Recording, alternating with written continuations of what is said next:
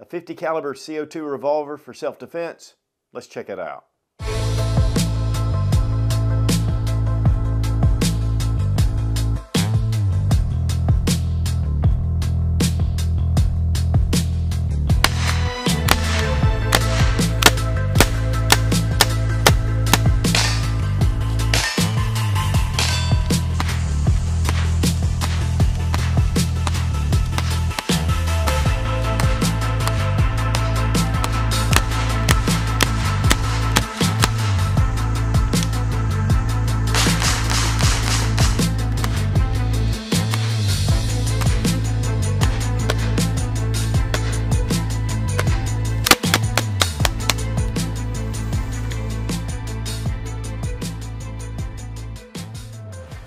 Guys, when it comes to self-defense, it's a basic human right. The Second Amendment just acknowledges that right. But there are a lot of people, not only here in the U.S., but also around the world, that don't have access to self-defense options. I've been looking at a lot of different ones, and one that I actually came across is the TR50. This is a 50 caliber revolver. It's CO2 powered. It has a number of different ammunition choices, including a pepper ball, but also steel and rubber balls. This is a great option for those who just can't own a firearm or who are just looking for a less lethal self-defense option. Now, I said less lethal instead of less than lethal because this is a very powerful option. Now, this is the TR50 and it's the 11 Joules model. There's a standard model that goes out to about 300 feet per second. The 11 Joules model goes up to 450 feet per second, and there can be modifications to make this almost twice as powerful. And we've done a lot of testing. We're going to demonstrate a lot of things for you guys, and honestly, I was very impressed with the results. Now, is this a legitimate self-defense option? Is this something that you should choose? Well, we're going to talk about it and let you decide. Because let's face it, guys, you bring in a less than lethal or less lethal option against a firearm, and you're going to be undergunned. Well, the TR50, this is made by Umarex, and so it really has some pretty nice quality to it. You know, sometimes with these guns, they can feel cheap.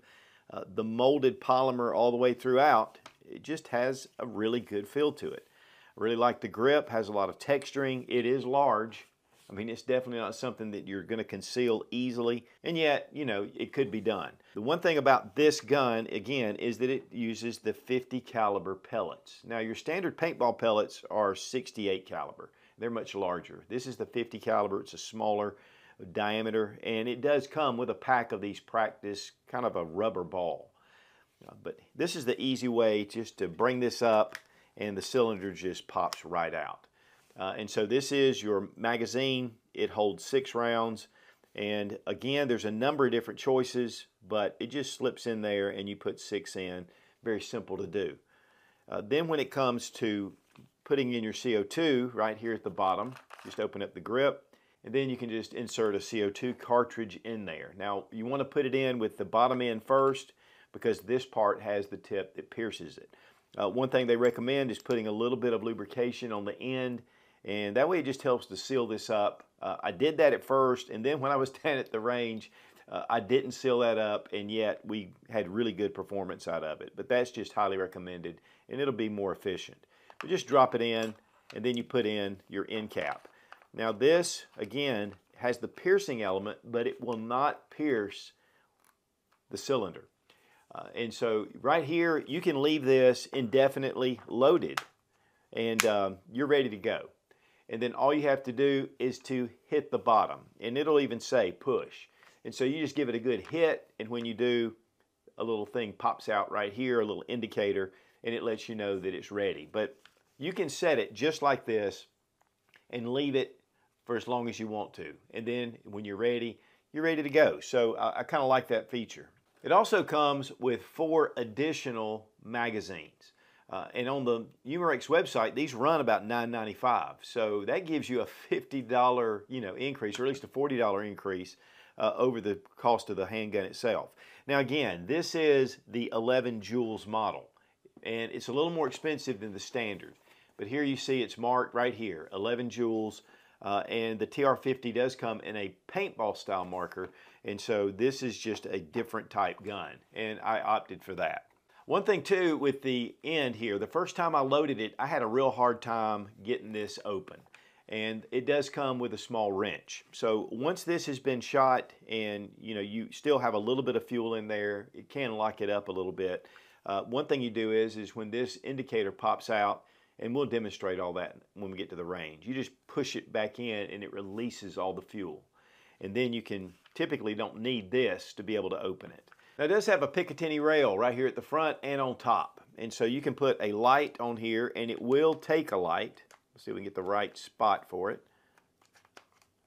And it'll fit on the rail. So now you have a light option.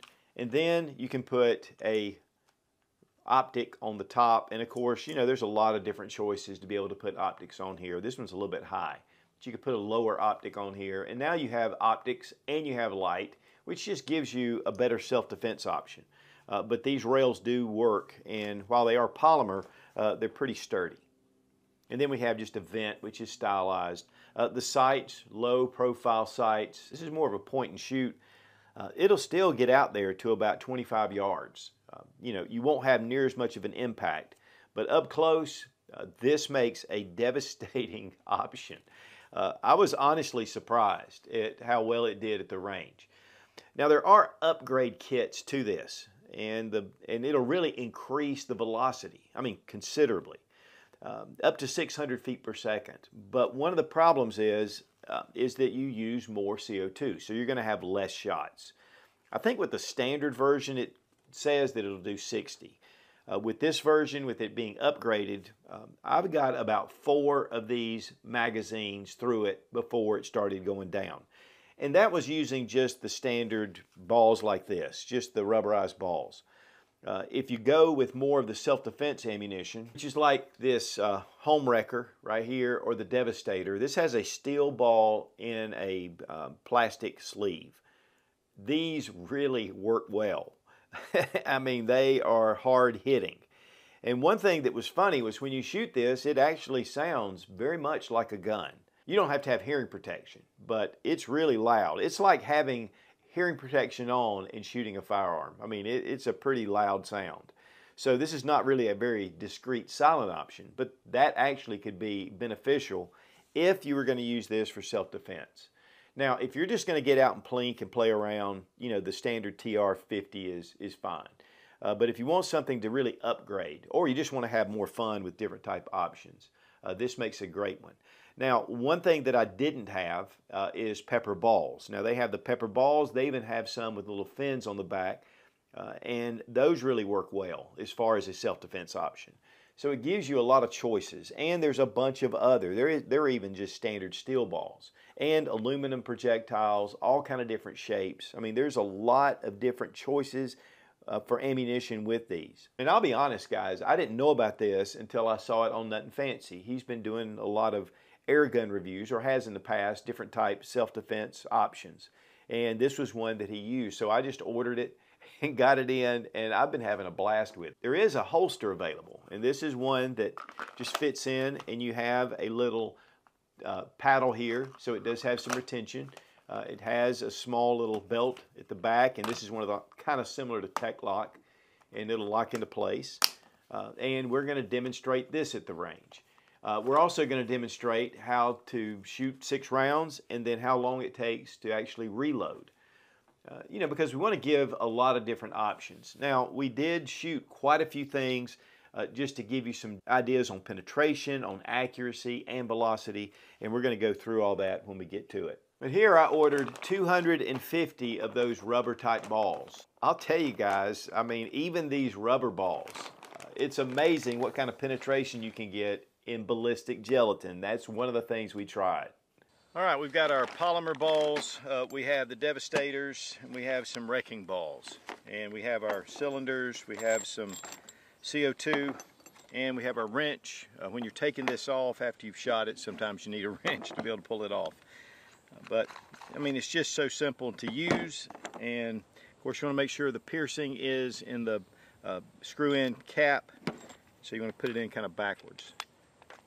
But go ahead and tighten it down, and it will not pierce the CO2 cartridge until you bump it. And that's one of the cool things about it. So we just take it and bump it, and then you'll see this little dot come out, and that'll let you know that it is activated. Put our lever down. We're going to go ahead and start out with some polymer balls first. When it comes to loading, I load them through the front, especially some of the specialty ammo. The back, where you have your little locks that actually rotate the cylinder. This way, I know it's coming out this end. Real simple. The polymer balls go in really easy. The more specialized ammunition's a little more difficult, but you just push it through. And it's really nice that they have extra cylinders or extra little magazines that go with this. Just gives you a lot more capability right up front. And when it comes to the Devastators, and of course they have that ball bearing in there, and again you want to put it through the front, they go in really easy. And those balls face the front. This little sleeve just carries that ball, gives it a little bit of stability. And when it comes to the home wreckers, they have a gas seal around them or some kind of silicone rubber seal, so they're a little more difficult to put in. In fact, at first I didn't think they would work, but what you do, go ahead and set them in there. They won't go all the way, and you've got to have them all the way in before it'll close. It will not close on the cylinder. So once I get this down, then I take it and I just press it. Just make sure it gets it really flush. And what that's going to do is going to make it a little more power to put these out. So I feel like the velocity is going to suffer a little bit with these. Then quick to load, again, the little locked area, you want to put it toward the back. Bring down your little latch and it'll lock right in. And now we're ready to go.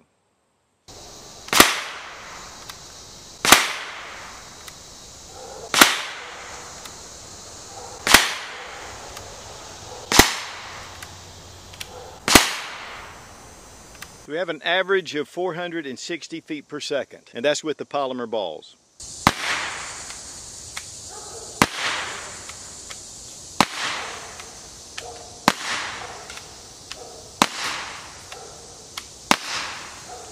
Now actually I was aiming right about here, so just a couple of inches high, and of course I was only about 5 yards, about 15 feet.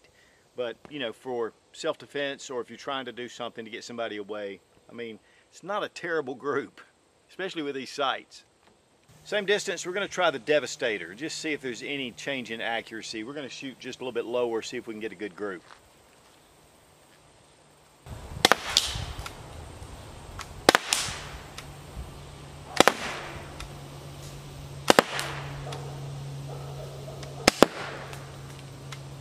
Now Devastators, I was aiming about right here, and I put a really decent group here, but I think we're losing our CO2 here. And I think these take a little bit more power for the CO2, but we had that one, it kind of was a little bit weak. But 5 shots right here were pretty decent. We've got some ballistic gel, we're going to just test it out. And this is some that I had for another project. We're just going to see what it'll do to this ballistic gel. We're going to start out with our polymer first, and you know, we're about 10 feet, so you know, just a really contact distance.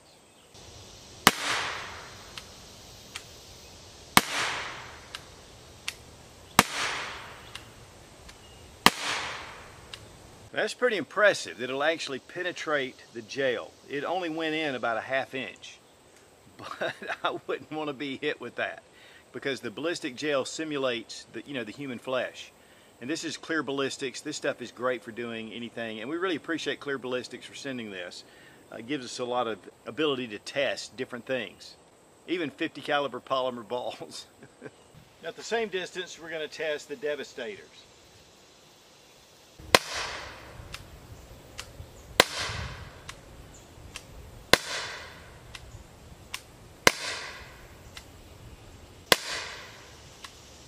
Now that first one bounced out, but the ball went in. You can see it in there. But this took the entire capsule with them. That's kind of crazy. And there's another one over here, so another one must have fallen apart. But if that penetrates the skin like that, I mean, that's pretty devastating. Thus, the Devastator. I think one of the most impressive things is the penetration into ballistic gelatin. These steel balls went in about 1 inch.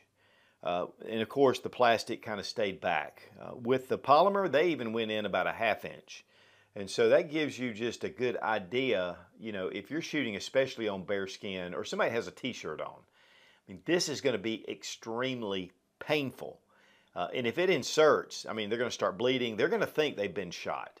And they have been shot. It's just not with a regular gun. Now we're going to just shoot some styrofoam. It went through the cardboard, so this shouldn't be an issue at all. There is a plastic drum behind it, which should stop it.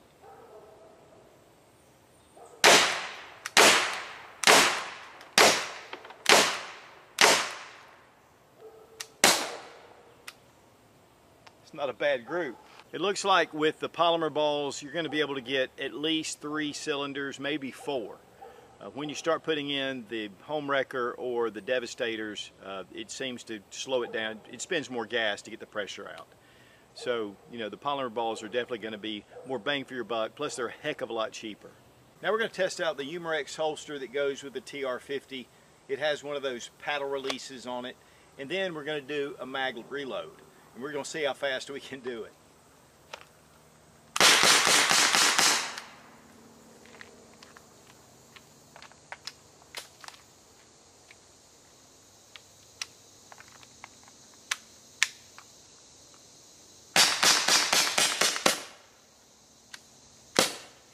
One of the problems I had, which this is something I just went ahead and wanted to demonstrate, is that when I was putting the cylinder in, I was trying to put it in the wrong direction. So you're going to really want to make sure that you have this going in the right direction when you're putting it back in. So let's try it again. Now we're going to have the cylinder unpierced, so we're going to have to snap it, and then we're going to fire shots, and then we're going to change our magazine, again checking out the holster.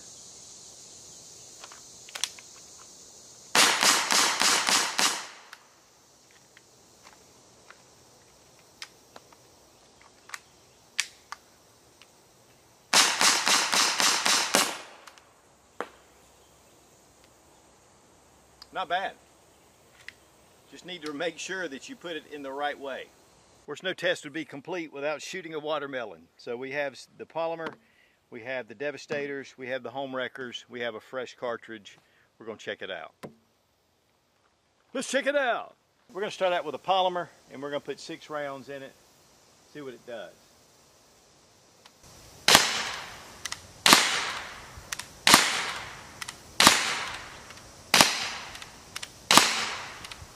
Actually split the rind right here, and we're going to cut it open in a minute. We're going to test the other rounds.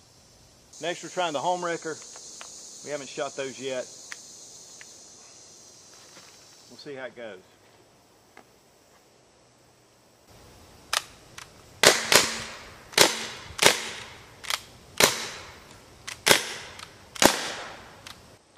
Yeah, I think because they're really tight in the cylinder, it was a lot different the way it shot. In fact, a couple of those went off pretty quick. And last but not least, the devastators.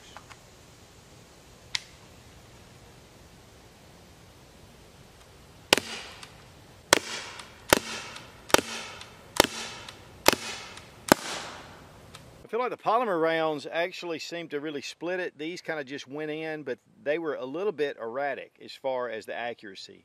The polymer seemed to be really good. So we're going to split this right down the middle.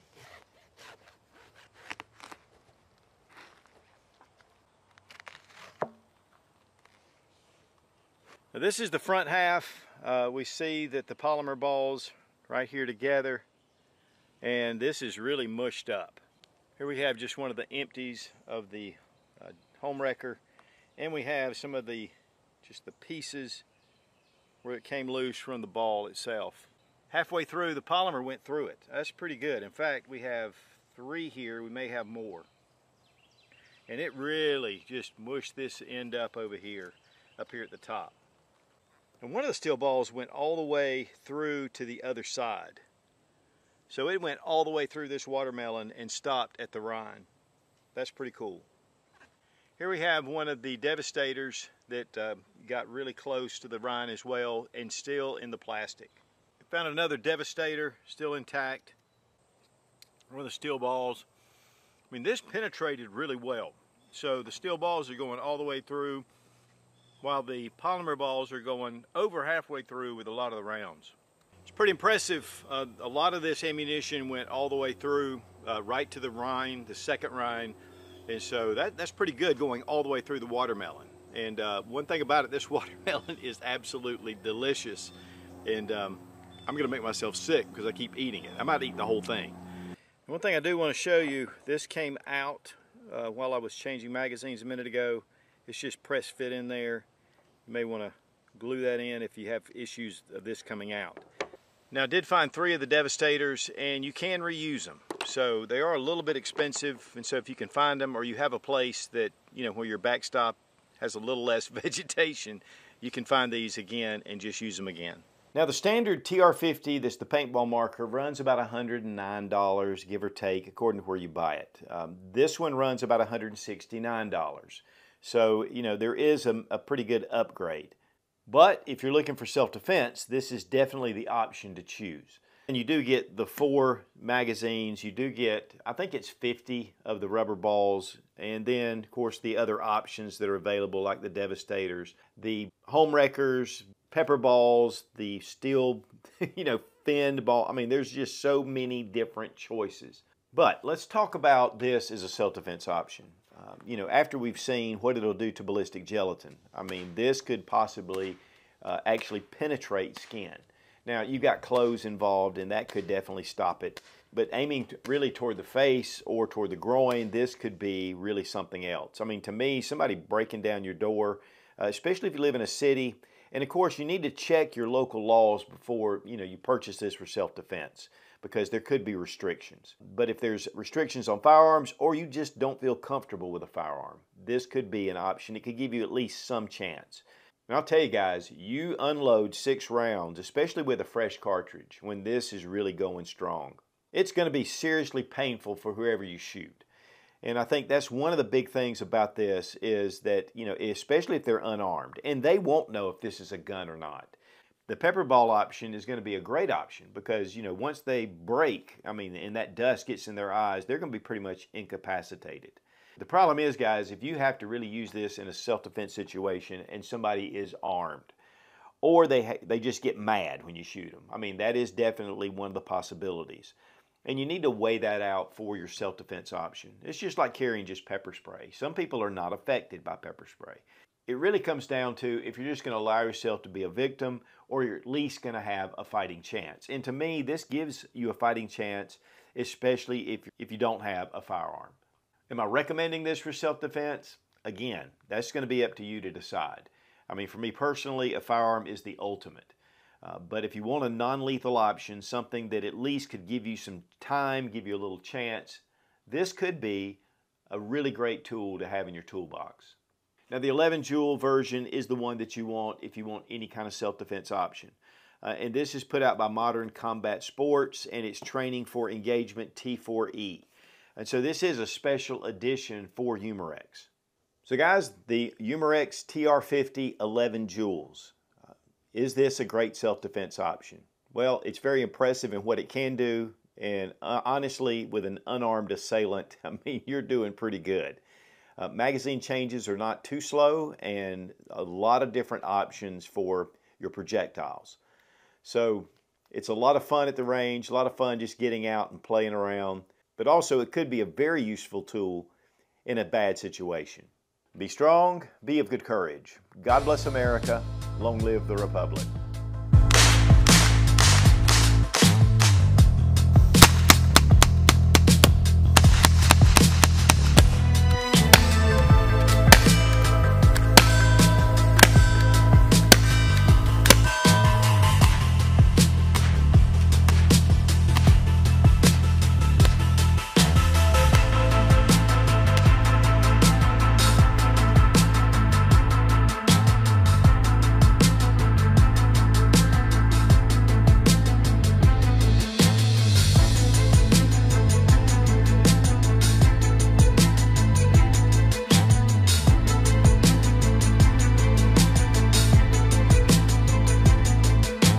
I've been looking into some different non-lethal lethal. What the? store this, put it wherever you want to, and you don't have to worry about it. Did I turn this back upside down and this way and this way and this way? Well, if you were close, I'd let you have some, but go ahead, go to the store, buy you a watermelon. Good for you. Get you away from your computer. Good stuff. Mm-hmm.